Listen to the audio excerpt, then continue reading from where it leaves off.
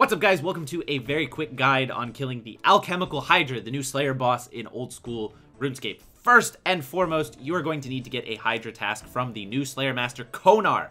To find Konar, simply head to Zeah and the Kebos Lowlands. The closest teleport, unless you have the diary completed, is the fairy ring. This code for this fairy ring is CIR. Very simply head there, head up the mountain, use the agility shortcut if you can. Get an assignment from Konar. If you get Hydras, consider yourself lucky. Head on into the dungeon with your best range setup. Twisted bow is better than a Dragon Hunter crossbow, is better than a blowpipe. That's pretty much the tier list at this point. If there are any updates to that, I'll be sure to update the description of the video.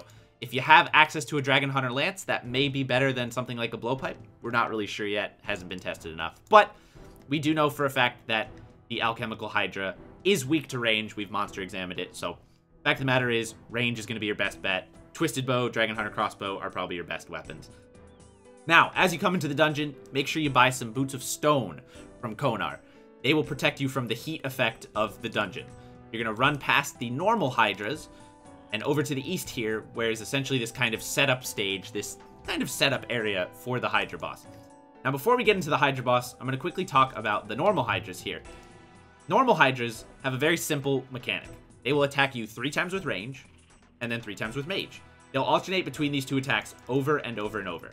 I'd recommend killing a few normal Hydras just because the attacks look the same as the Hydra boss, but also they behave very similarly to the boss.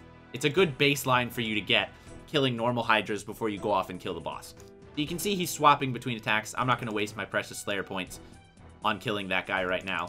But I'd recommend killing a few normal Hydras to get yourself familiar with what the range and mage attacks look like. Now, the Hydra does give you a good idea of what attacks he's using.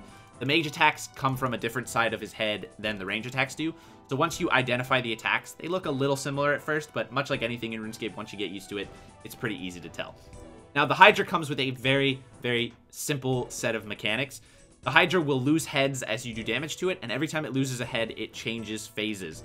Those phases need to be weakened by dragging them onto the corresponding plate on the ground. Combat triangle rules. So if the Hydra is green, drag it onto the plate that is red. Range phase, drag it onto the melee.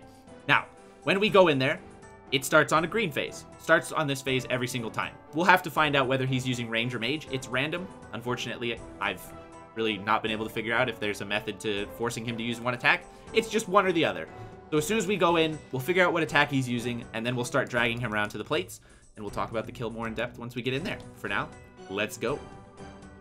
Looks like someone killed my Hydra for me. Dang it. So in we go. Looks like the Hydra's using mage. I guessed wrong. And I go ahead and run to this marked tile over here. I've gone ahead and marked it for myself because it just makes my life easier.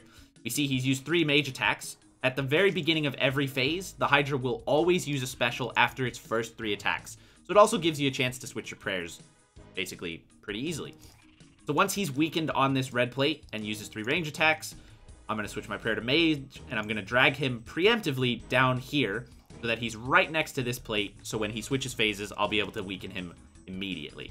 Again, we're keeping an eye and counting our attacks, making sure that every 3 attacks we're switching between mage and range prayers, and we're still attacking the boss. Once he switches to blue, drag him onto the green plate to weaken his defense, and then wait for his first 3 attacks. After his first 3 attacks, doesn't have to be 3 range or 3 mage, it's just the first 3 basics, he will throw at his special. His special are these lightning orbs. The lightning orbs will stun you if they catch you. Don't let them catch you. It's not fun. And simple as that. Now, I do get caught by these quite a bit, I'll be honest. I haven't quite figured out the perfect way of completely avoiding those, but as long as you're running, you should be fine. Do enough damage, he'll switch to the red phase, and you have to drag the red phase onto, guess what, the blue plate. Now, once you get him onto the blue plate, I would highly recommend coming to this square right here. This is the square that I've had the most success with, because his special move, his kind of fire wave attack, is a little trickier to dodge than the other ones. Basically, he'll trap you into this area, and you're going to want to just run around dodging flames. So as he launches these flames, start running immediately.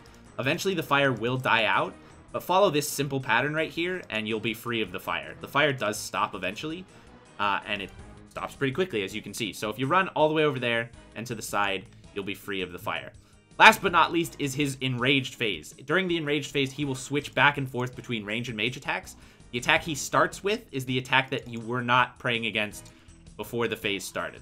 So keep that in mind. You're just switching back and forth between prayers, and simple as that. Now, after the first 3 attacks, he will use that poison splat, so keep that in mind. But from there, as soon as you get hit with one attack, switch your prayer to the other one. La-di-dee, la-di-da. You have killed yourself an Alchemical Hydra. Good luck on the Hydra boss, guys. I hope this walkthrough has helped you. If you need to watch the kill again, obviously feel free to rewind the video. But that is it for this very quick walkthrough. Hopefully this simple guide has given you a way to kill the Hydra. Best of luck slaying out there.